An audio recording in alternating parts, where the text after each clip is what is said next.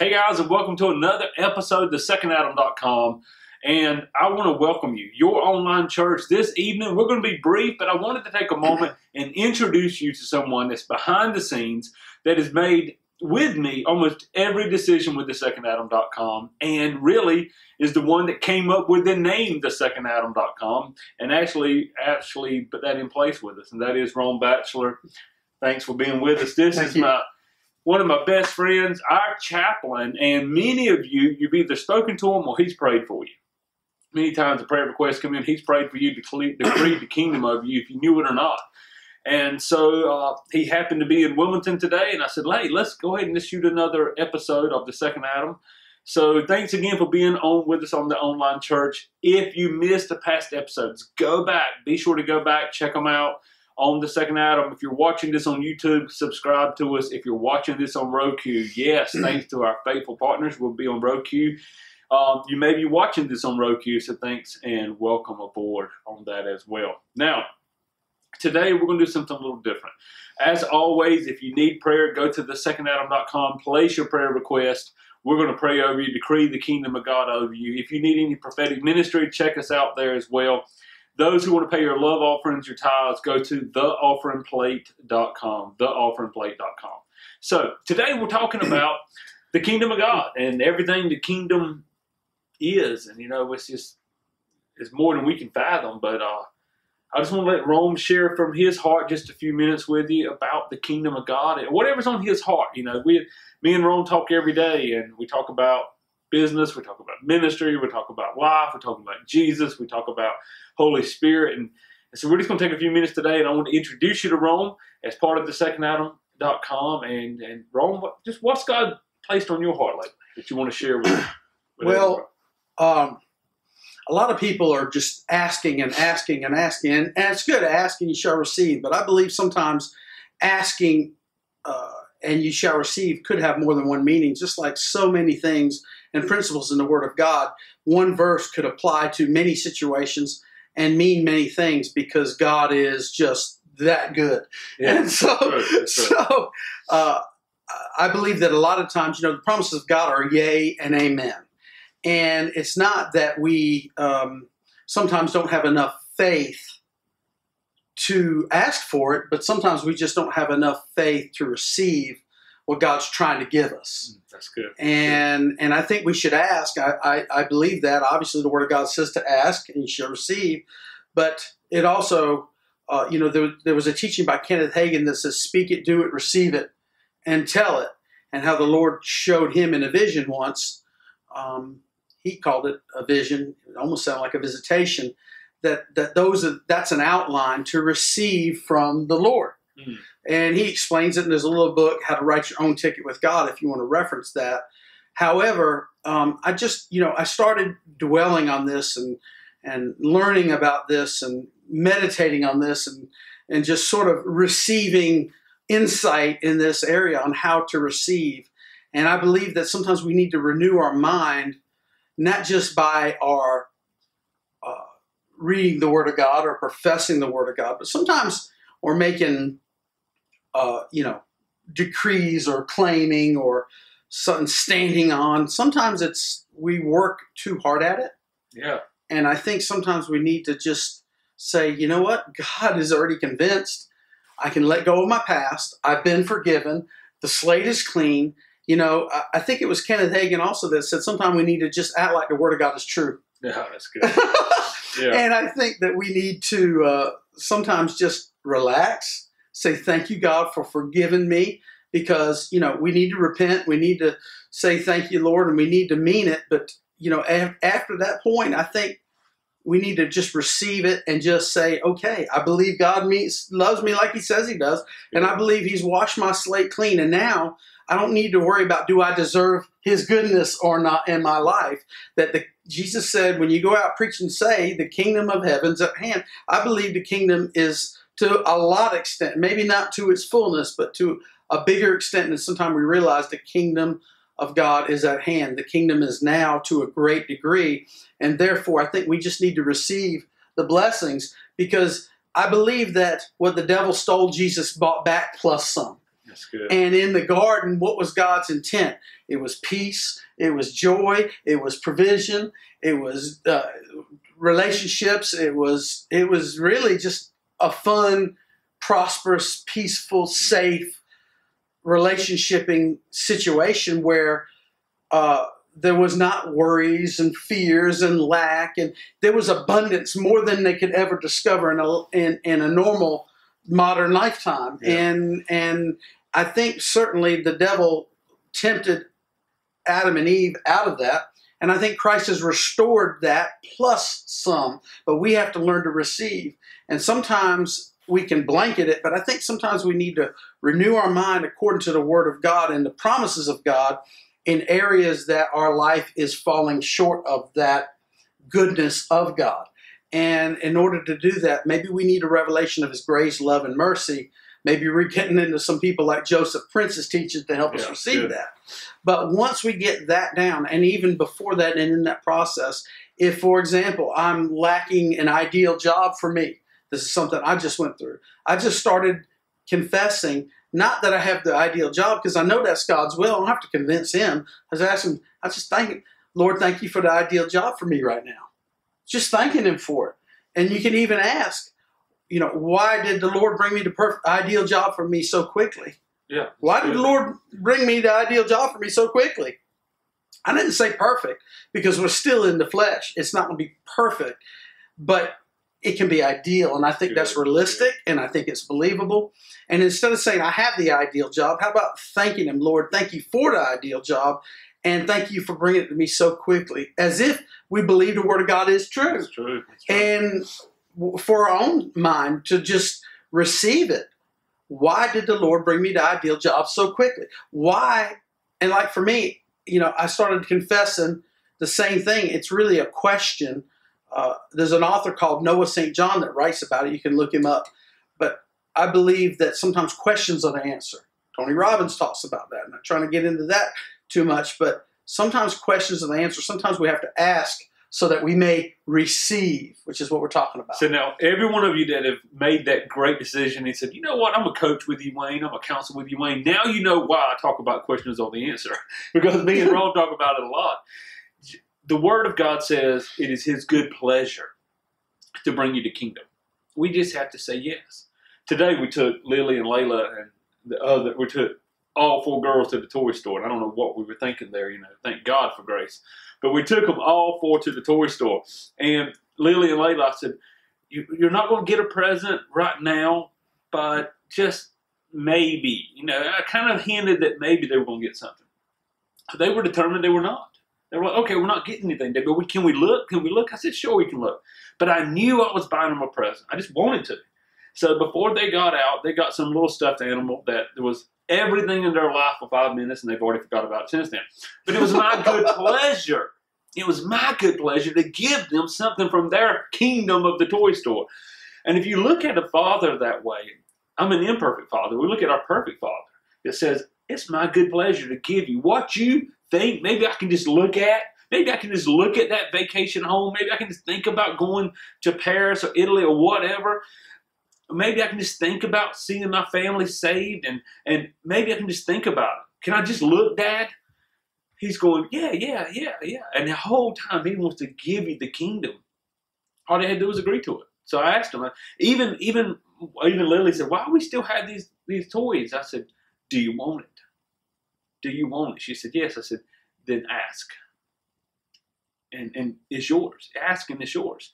So we have a heavenly Father that wants to do that as well. Because you're right. We've got to believe the Word of God is the Word of God. And it is real. Because we say a lot of things in our daily walk. And those who coach with me, you've heard me say questions are the answer. And so a question, when you ask yourself the right questions, what it does, number one, is it connects you back with God, but it also corrects the unconscious thinking. Mm-hmm. The stinking thinking. We're thinking 1,500 words a minute, 80% of it's unconscious. And if it's wrong, if it's in the wrong direction, we get the wrong result.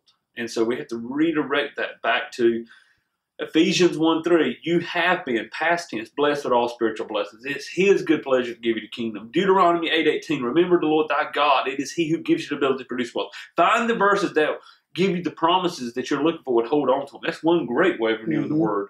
is to hold on to. You don't have to know the whole Bible. You don't have to know it from Genesis to Revelation. Know the author of it. That's the key. Know the one who inspired it. Know Holy Spirit. And but I've learned that we've talked about this a lot about the way we ask the questions. And what was the author's name again of the book? Noah St. John. Noah St. John. I read the book, couldn't remember the author, but knowing the way we ask questions is how we will receive. If you look, even Adam and Eve were tempted, but it was a statement from the enemy, and then it was a question from the enemy. Mm-hmm. Has God surely said? So, and even then, in the same, when in the desert, when Jesus was there with Satan, he said, if you're the Son of God, he was questioning his identity. So we have to go back and look. Questions are the answer. If you ask the right questions, you'll get the right answers every single time. And if you mess up, you miss it. We all miss it, guys. Then you say, hey, Lord, I missed it. And I thank you for forgiveness. Mm-hmm. Place me back on track. I've missed it more than once. But I've said, Lord, I messed up. I missed it. Help me get back on track. And the Lord's just sitting there going, I got you, son. I've got you, daughter. We're going to move you back on track. So those who do counsel and coach with us, those who trust us for that, next time we talk, remember to bring it up. Why are questions the answer? And we'll go even deeper into scientific reasons behind that. So, Ron, what do you walk through this daily life, through relationships, through finances, through identity. What do you feel like God is saying to the body now? If you had to say prophetically, this is what I feel like the Lord is saying to the body now. Is there, any certain area that you feel like is really heavy, at least in your life and the people that you're influencing? I really feel like the Lord is wanting his children now to really believe him and trust at a higher level and stand up and mature.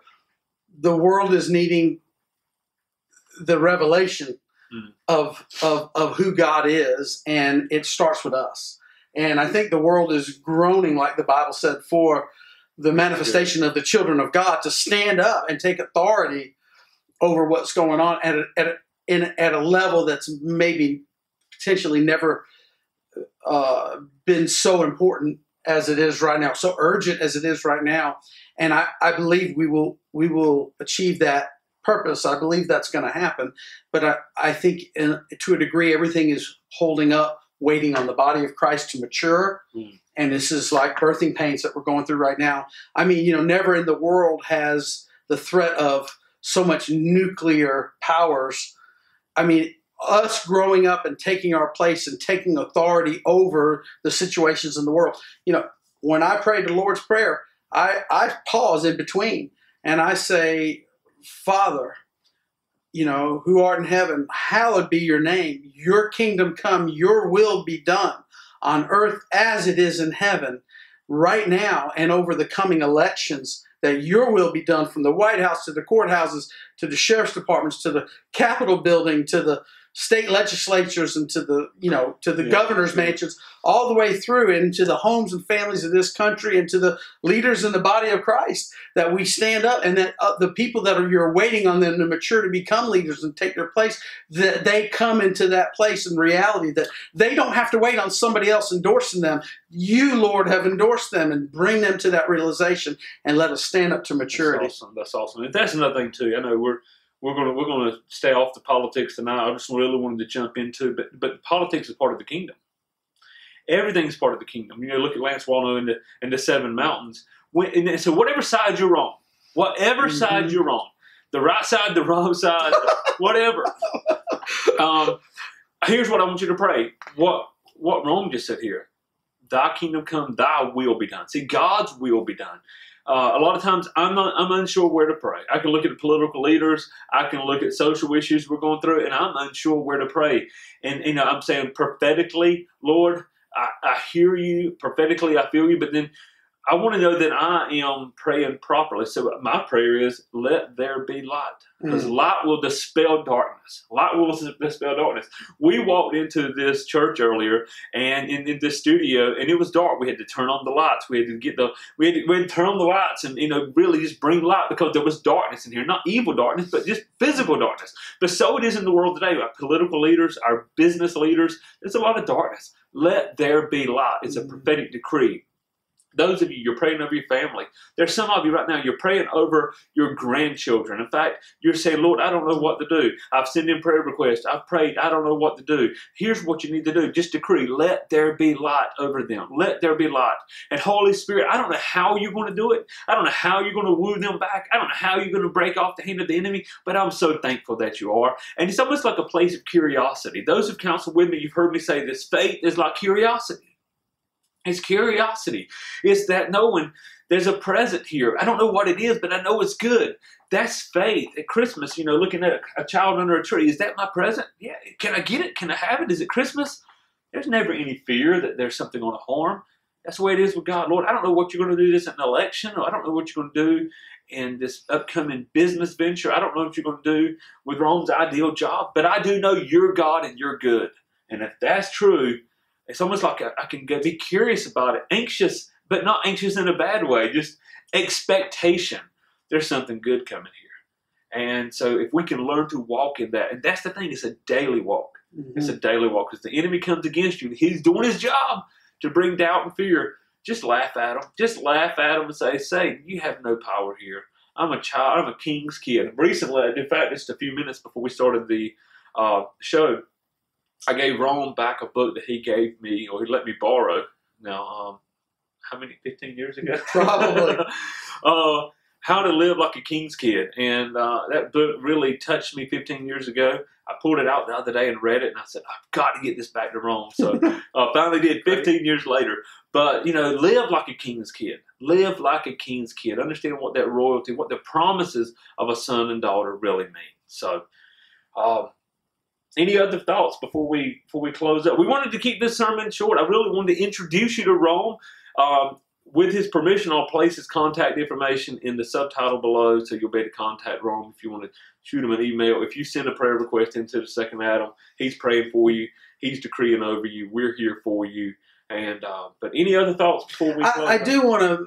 I can hear somebody asking me, because I've heard it asked to me before, what's the difference between a statement and a question? Well, the mind doesn't think in statements. It doesn't think in words. It thinks in pictures, and it thinks in evaluation. And an evaluation is, what does this mean? How do I do this? Actually, an evaluation is nothing more than an unconscious, quick question in the back of your mind that carries with it an image that symbolizes what that means to you. And so you can renew your mind unconsciously. In your spirit, man, it thinks in evaluations, it thinks in images. And when it's hard to just force a new image, when your brain is wired incorrectly to images that are not of the kingdom. So when you can just ask a question, you can reprogram your mind a little easier, a lot faster to the Word of God with the right kind of question that presupposes that the Word of God is true, that God is for you, not against you, and that He has already blessed you because we are seated in high places in Christ Jesus. See, it's already is. That's it. That's good. That's good. Guys, I hope this has been a blessing to you. Be sure to do something. Follow us. If you're watching this on YouTube, hit the subscribe button. If you're watching this on Facebook, subscribe to us. Share this video. Share this sermon. Somebody needs to see this. Somebody needs to know who they are in Christ. And you can really sow into the kingdom by clicking the share button. It's amazing. Also, if you're following this on Roku, be sure to follow us. Be back next week for our upcoming sermon. And again, prayer requests, thesecondadam.com. Be sure also to check us out on Facebook. We do a Facebook prayer ministry 4 or 5 days a week. We're up 5:30, 6:30 in the morning. We're starting our day in prayer, and we're praying for you. So be sure to follow us there as well. Theofferingplate.com if you want to sow your love offers, your tithes. I want to pray over you. In fact, every one of you.